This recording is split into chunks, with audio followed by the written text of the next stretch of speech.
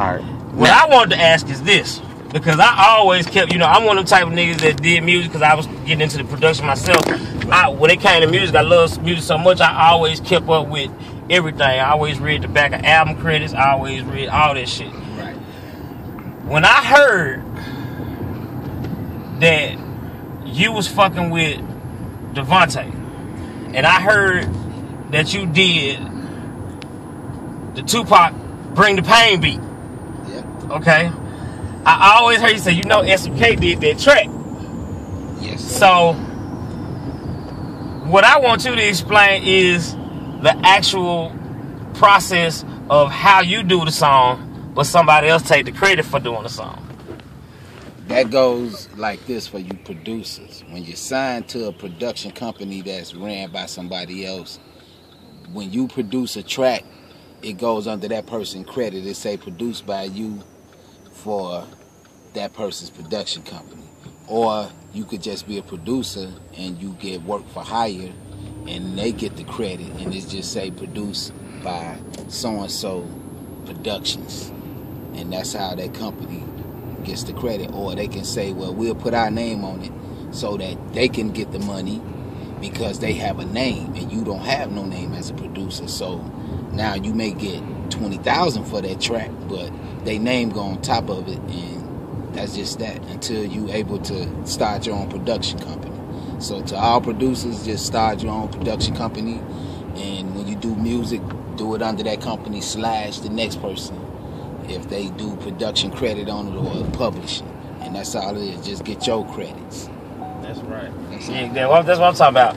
Now, also, you know, just again, you know, like I said, keeping up with what you were doing, knowing that you worked with DeVante. DeVante had you under his wing. He also brought under his wing a young cat from Virginia by the name of Tim Mosley. Everybody know him as Timbaland. The rumor is,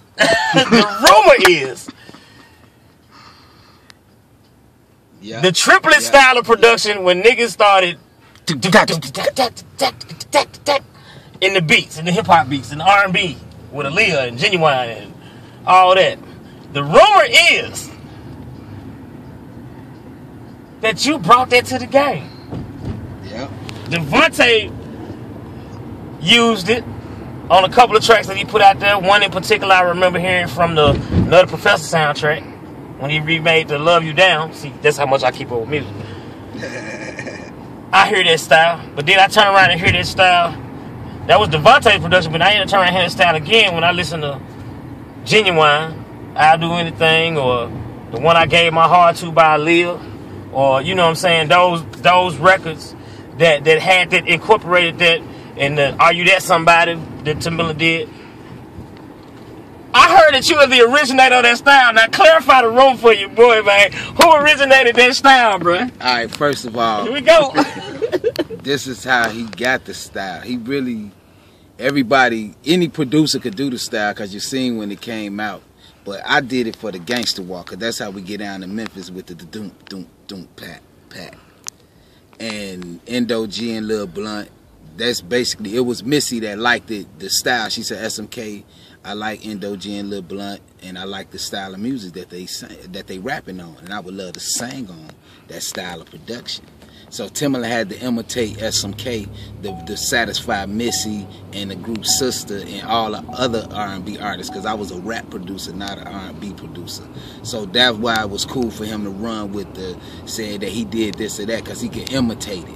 But as far as what the Pony beat and the 1 in a Million Aaliyah, that was S.M.K. And if you listen to Indo G and Lil Blunt, you'll hear the same rap style that Magoo and Timbaland and Missy use, and Up Jumps the Boogie. And I don't have to say no more right there. Listen to Indo and Blunt, and you're going to hear Indo motherfucker, straight from Tennessee, bachelor's degree in pimpology. I'm on my radio. Don't touch my dot. 2 years before. Way before. Yeah, it was before that. Way before. But I must give a shout out, rest in peace, to Player, you know, to my boys in Black Static and Major. Them the true players. That's how the style really got into DeVante and them camp. They brought the Indo G and Lil Blunt cassette to the studio and said, yo, we need beats like this, Timbaland, that we could sing on.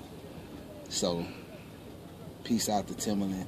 I'm going to see, you know, you done had rap battles, but we finna have a beat battle. Man, y'all heard what it is. This is behind the scenes shit for Memphis Hip Hop Weekly, man. We had to put this out here for this. This is the educational part when we ain't got time to, we only got a certain amount of time within our show limits to show y'all and give y'all the real deal with the real stuff. Just to let you know how influential Memphis is to hip hop as a whole, not just Memphis, but as a whole.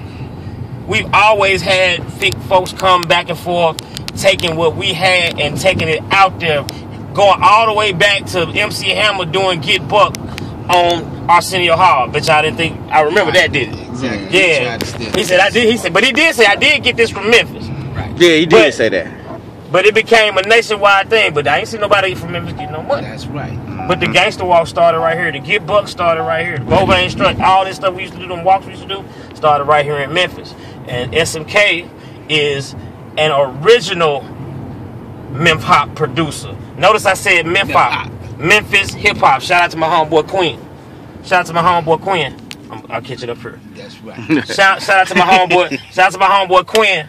Mighty Quinn for the coining that phrase, Memphis Hop, Memphis Hip Hop. Yeah. You know what I'm saying? Memphis Hop. Memphis Hop. Memphis Hop. That's right. And Timbaland, beat biter, dope style taker, tell you to your face, you ain't nothing but a faker. Ow! Yes, sir. Ooh. There it is. You heard it, Memphis Hip Hop Weekly. Tune in, turn up, my nigga.